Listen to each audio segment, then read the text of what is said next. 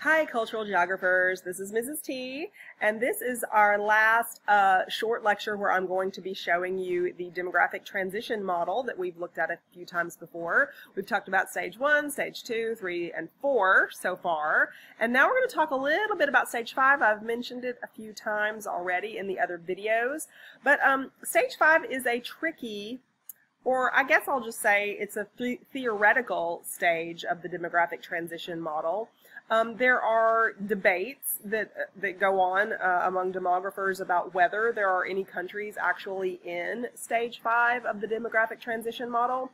Essentially, stage 4 is, you have a lot of good evidence that there are countries in the world that are in stage 4. You see the total population kind of leveling off, and you see this fluctuation from one generation to the next of birth rate and death rate kind of evening themselves out over time, so you don't see a whole lot of growth in the population. And you can see toward the end of stage 4 here, this line has a tendency to go toward stable. And then this dotted portion of the line in this stage 5 section that you see does not have a corresponding population pyramid in this particular depiction of demographic transition. This stage 5, you see the death rate start to go up. You see this it's dotted because this depiction of demographic transition has stage 5 as a theoretical stage. You will find, if you do a Google search, and that's one of the things I want you to do, I want you to do a Google search and find other depictions of the demographic transition model where you will see sometimes specific country examples or specific societal examples of population pyramids down here, but you will see some theorists who say, yes, there are countries such as Japan, such as South Korea, such as some countries in Asia.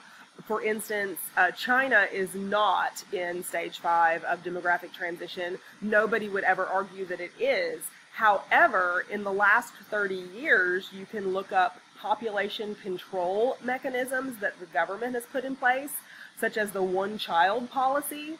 And if you look at the population pyramid for a country like China, where males are on one side and females are on the other side, because of that one-child policy and because of the gender role changes, or not changes, but the gender role, you call it a gender dichotomy. It's two different standards for social value for males compared to females. And so in China, for centuries and centuries, male children had the responsibility of taking care of the elderly, taking care of the elderly parent, and that was just a given. That was part of the norms of society. And so when China instituted a one-child policy way back in the late 80s and 90s, I think it was, of the last century, most people, because males were the favored sex for your offspring, most people tried for a male, and if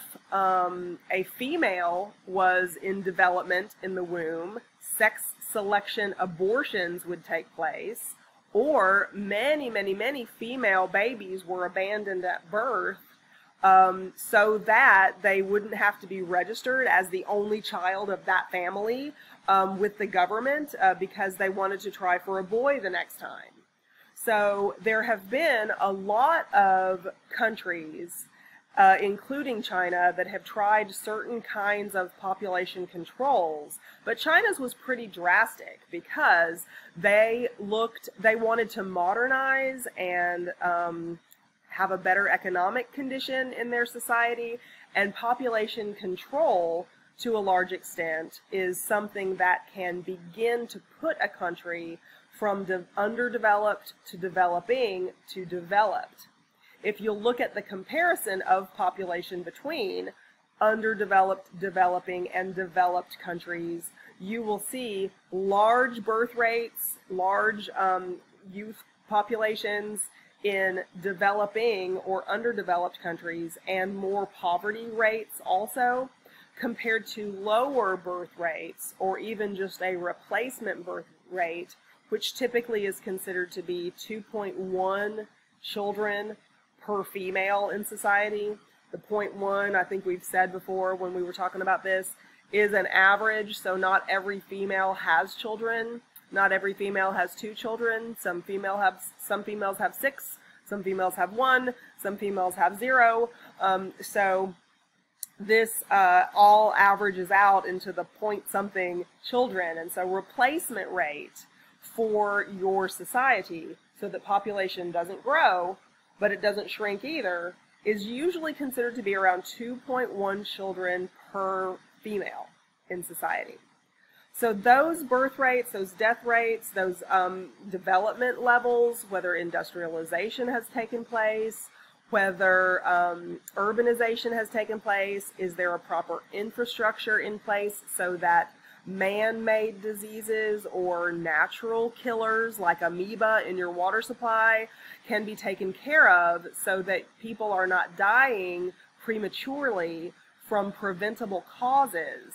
So all of these things, all of these issues are linked.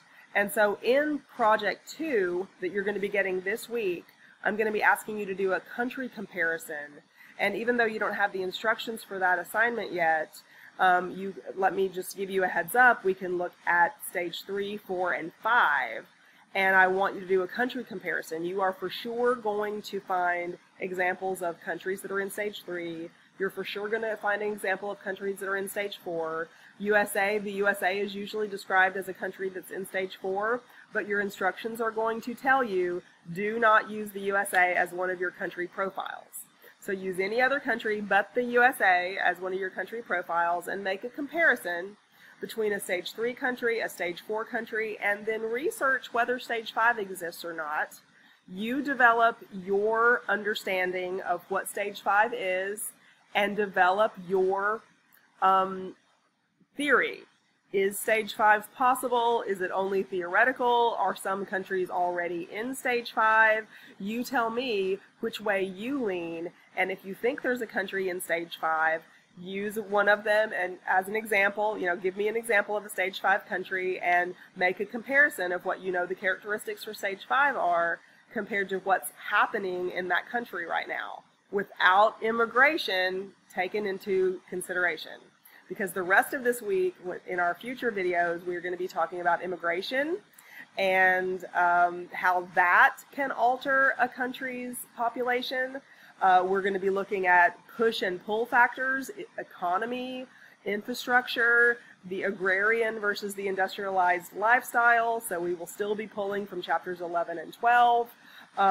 Social conditions, war, politics, all of these things have particular chapters associated with them that we're going to get to after midterm.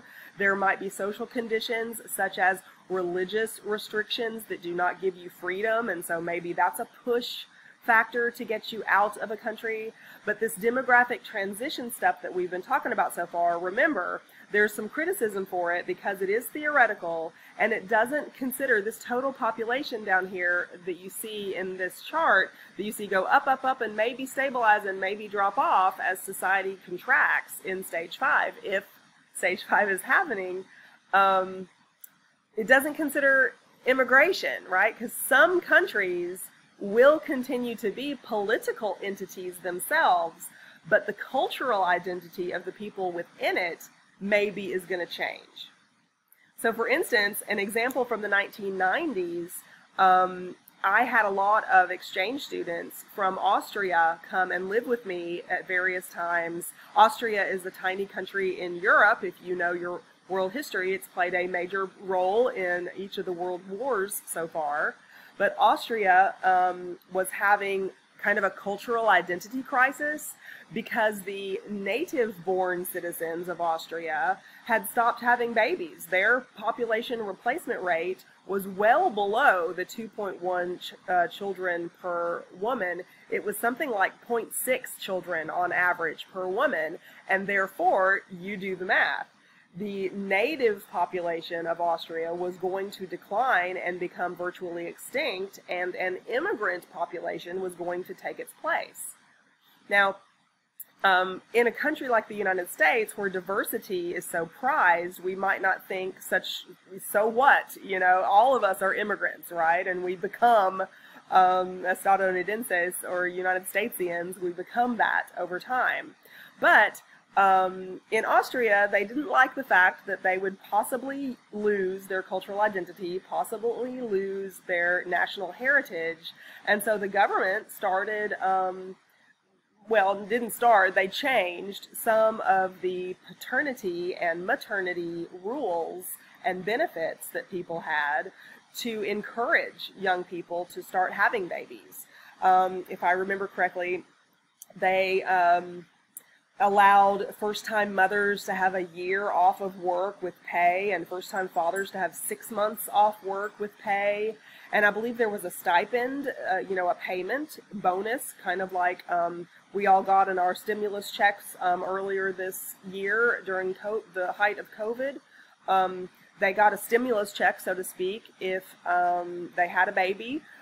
So there were several different things that the Austrian government did to try to encourage people to have babies, whereas in China, they were discouraging people from having more than one child, and even were enforcing it with legal means if you tried to have more than one child, to kind of control the population. So both very different motivations, but government actions nonetheless having to do with population control or population boost, whichever one is seen as most advantageous for your cultural identity, for your economy, etc.